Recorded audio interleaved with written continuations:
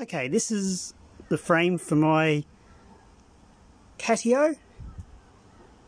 Excuse the mess, the project is still ongoing, but we have managed to use PVC piping with a little bit of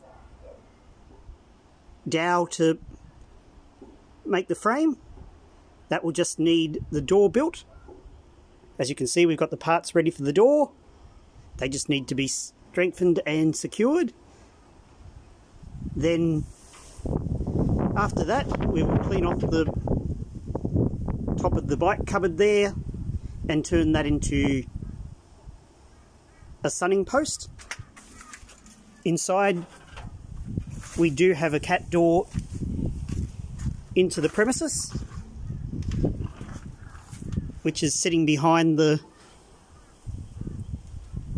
thing. The cat should be able to get in and out there if it's cunning enough.